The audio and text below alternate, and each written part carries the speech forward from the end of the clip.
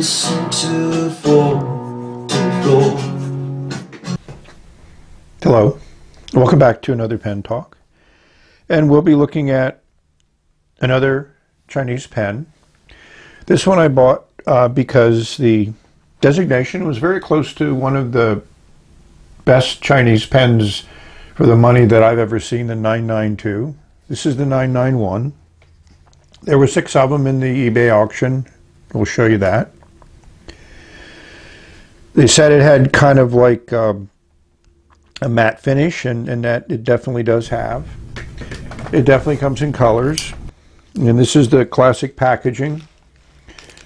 You know, we can see, you know, the manufacturing designations, what I think is a manufacturing date. So I wanted to show this now so I get a record of the number and the manufacturing date in the pen. Don't know what it's worth, but we did it anyways. The 6 pens in 6 colors: blue, green, clear, kind of orange, kind of reddish orange, maybe brownish orange, and a charcoal gray. Very similar to the 6 colors that are in the 992. But to me, this pen is significantly different than the 992. It's certainly not made to the same level of quality. It doesn't have the same feel. You know, that's a pretty cheesy clip there. Yeah, nothing really of that interest. It is totally transparent, but it does have a black feed, which the 992 does. It does that comes with a converter. It looks like this is one piece, the barrel. It's a pull-off cap, which again makes it easy. Again, you see a clear section, but not a clear feed. This is that, to me, the classic Jinhao nib, which has been around for a number of years. Not the newer one that's in the 992, at least from my perspective.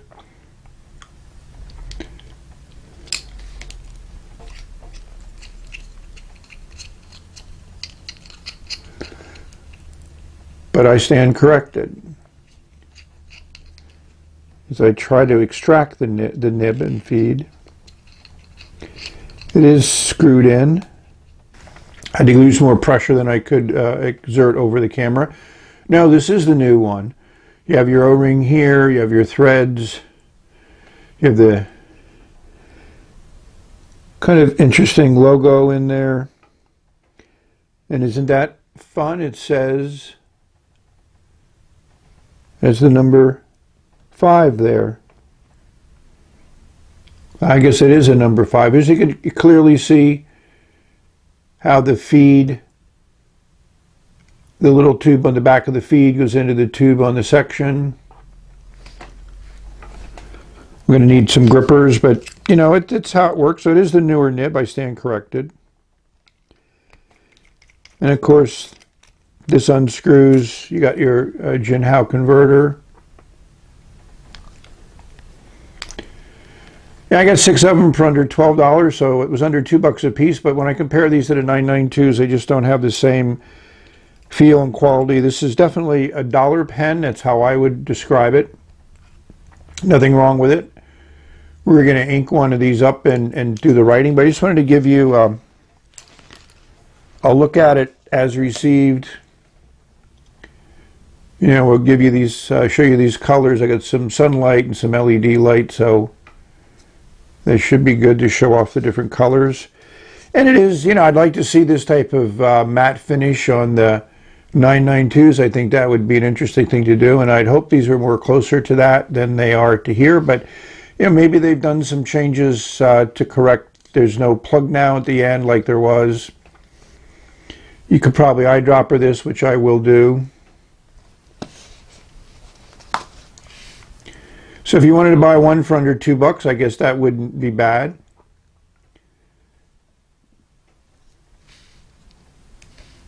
I guess you'd call this a brown now that I look at it closely without having it in the same perspective as the other one. And this one's definitely like a pinkish orange. You can see all of them have a cap liner in there to hopefully keep the nib from drying out.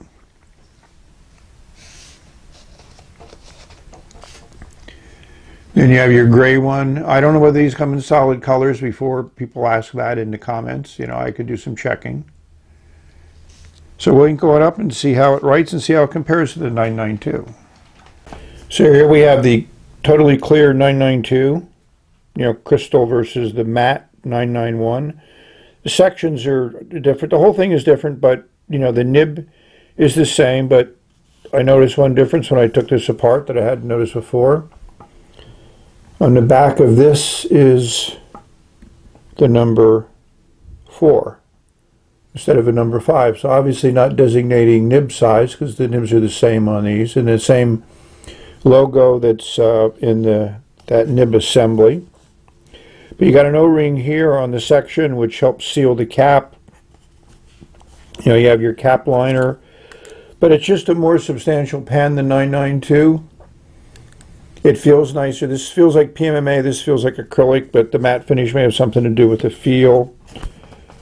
You know, the barrel is a little bit more interesting with the striations in it. You know, it's just overall the detail, and of course you have your cap ring here and just your plain part here. So certainly the 992 I think is a nicer made pen, you know, a nicer clip, more sturdy.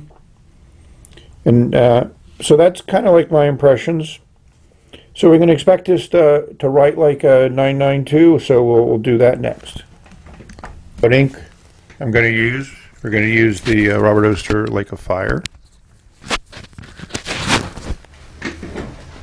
And I'm going to use the converter. I'm not planning on keeping this thing inked up, and it's going to be easier to clean out if I use the converter. And since a lot of you have been using converters, since an eyedroppering another one of these, so the converter goes all the way down, insert into ink, draw up. The first draw is pretty nice. I mean, that's pretty full. It's about as good as you're going to get on a first draw. I haven't flushed this pen at all, which I usually do, but they've been good. So we're going to flush with ink. We're going to go up and down 3 times.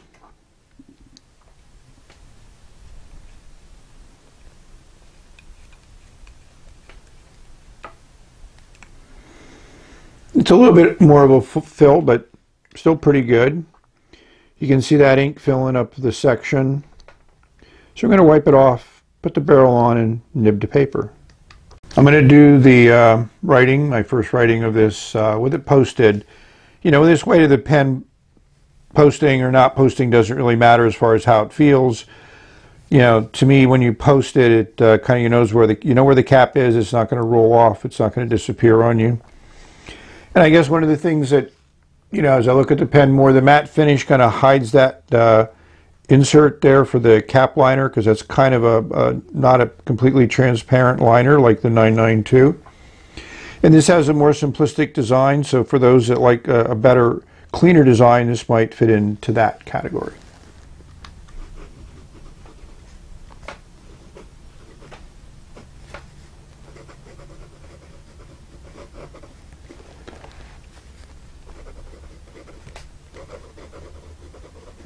So this does write as well as a 992.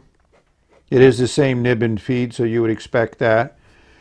Yeah, you put a little pressure on, you get a little bit more ink flow, and it does, you know, open up a little bit. I wouldn't call this a soft nib or anything like that, but it is pleasant to write with. I haven't done anything. I think with a little bit of smoothing, this nib would be even more impressive. So is this pen a good buy or not? I think it depends upon your aesthetics and what you like. For under $2, it is a good writer, consistent writer. It's a much more minimalistic design than the 992, so if that's something that appeals to you, then this might appeal to you. Pull-off cap. Again, you could probably use this as an eyedropper. I would definitely silicone grease these threads here because there is no O-ring like there is on the 992. But it does hold up well, and it does look well for those, you know, that like this look. Again, it's not something, and you know, to me the 992 kind of spoiled me and set my expectations on a different level, but since you buy pens to write with, this one writes okay. So thank you for watching. May you have many great writing experiences. Enjoy the world of pens, inks, and paper. Enjoy your day. Until later, bye.